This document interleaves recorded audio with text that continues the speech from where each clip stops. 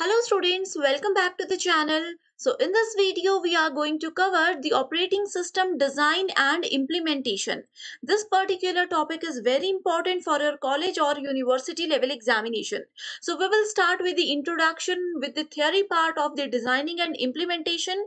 Then we will move to the steps that one should follow while designing any type of operating system, and along with this we will cover different structures that an operating system always follow, that includes simple structure, microkernel structure and layer structures. So everything we are going to cover in detail in this video. So let's start with the introduction part. So as you can see here, the design of an operating system is a broad and complex topic that touches on many aspects of computer science. So whenever you want to design an operating system, it is not an easy process. It is very complicated and very yes, we can say it is very interesting also. So the operating system may be implemented with the assistance of some structures, and the structures of the operating system is mostly determined by what?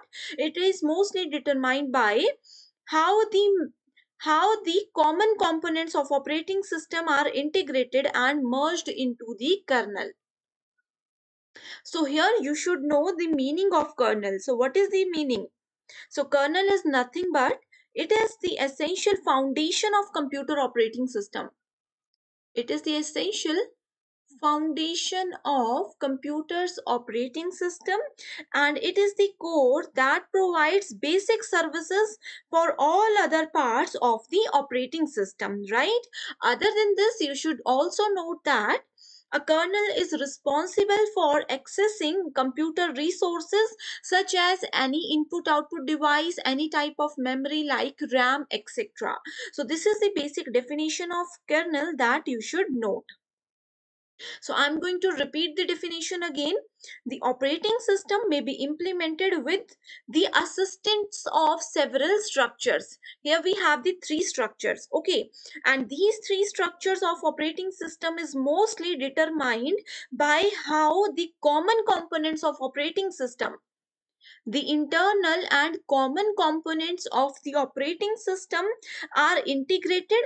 All these are integrated and also they are merged into the kernel, right? So various structures include simple structure, microkernel structure and layered structure.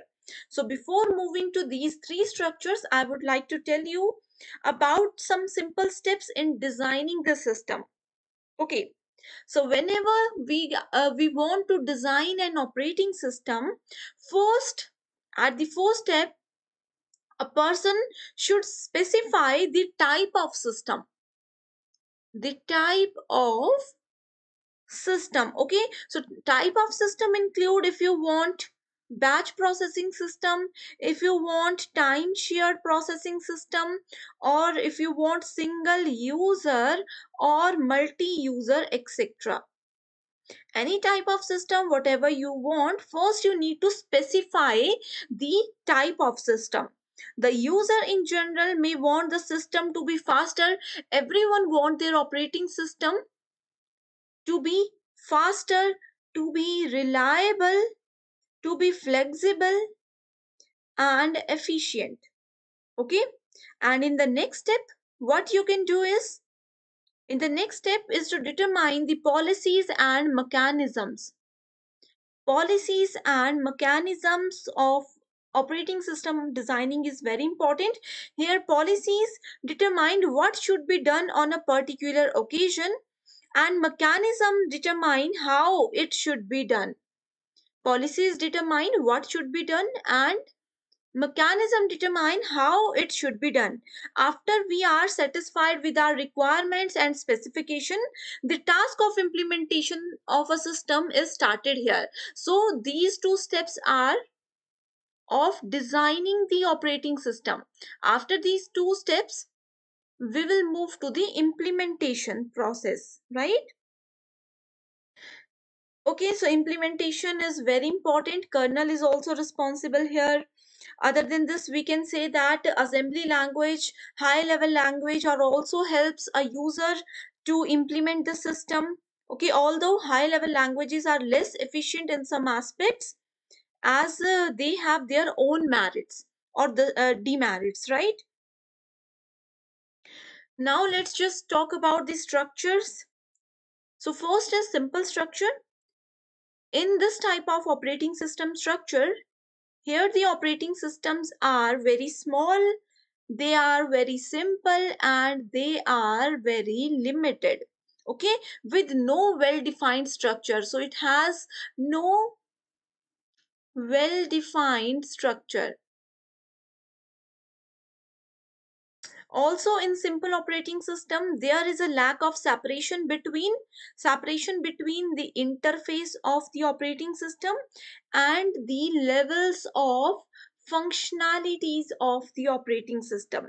The best example of simple structure is what it is: MS-DOS. MS-DOS is nothing but it is Microsoft Disk Operating System. It is the best example of simple structure operating system.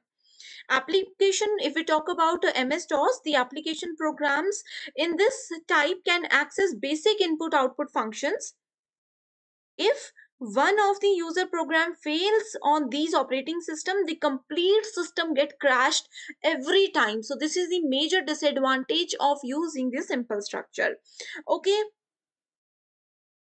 so I hope everything is clear till now. Next point we have is microkernel structures. So microkernel structures, wait for a second. The microkernel structure create the operating system by eliminating all non-essential kernel components and implementing all the kernel components as user programs and systems. So therefore a smaller kernel is known as a microkernel. Microkernel here means the smaller kernel. Okay, in simple terms we can say that small size of kernel with higher in functionalities, higher in properties used in this type of structure. The benefit of the microkernel structure are that all new services must be added to user space rather than the kernel. So all the properties are added to the user space, not at the kernel space. That is the major advantage of using this structure. Okay, so therefore it is more secure, we can say. Because of this property it is more secure and trustworthy. And in case of microkernel structure, if a system fails, the remainder of the operating system is unaffected. इस case में क्या होता था? If operating system की कोई file get fail, our complete operating system may get crashed, right? But in case of microkernel system, security level higher होता है. That's why the data is secure every time. Okay. Mac operating system. You must heard about the Mac operating system. So it is the best example of microkernel systems, right? I hope everything is clear till now. Next point I am going to tell you about the layered structure. After that, we will cover their advantages or disadvantages. So when we talk about layered structure, we have multiple layers over here. An operating system can be divided into different sections here. Divided into different sections while retaining far more control over the system. Here the operating system is divided into different layers in the arrangement level. Okay, so all these layers are arranged in a proper sequence. So hardware is on bottom layer. So here in this case, hardware is on the bottom layer. That is layer number 0, right? And user interface is on the top layer. That is the layer number nth, right? So I will show you an image so that it will be clear to all of you. Okay, so here we talked about the 5 layers only, 0 to 6 layers only, 0 to 5, right? These layers are designed in such a way that each layer only requires the function of lower level layers, and also debugging is simplified. Here in this case, debugging is simplified because if lower level layer are debugged and an error occurred there, the error must occur only on that particular layer, and the lower layers have been thoroughly tested before moving the process to the upper layer. That's why debugging is very easy in this case. Okay, so the best example of layered structure is what? It is Unix operating system and Linux operating system. So these are the best example of layered structure. And the main disadvantage I would like to tell you, that is very important for your examination also. The main disadvantage of the structure is that data must be updated and sent to each layer, which adds overhead to the system. Data is shared to all the layers, and that's why the overhead is there at that particular system. Okay, so I hope students you got the point about layered structure, microkernel structure, and simple structure. One advantage of using layered structure is that debugging and system verification are very simple here. We talked about debugging in detail. Also, system verification is very simple to carry here. Okay, and disadvantage is that when compared to simple structure, when we compare layered structure to the simple structure, this structure degrades application performance. So this structure degrades the performance of that particular operating system application. So this is the major disadvantage of using the layered structure. So I hope students everything is clear. If you have any doubt, you can comment below, you can ask me anytime. So thanks for watching.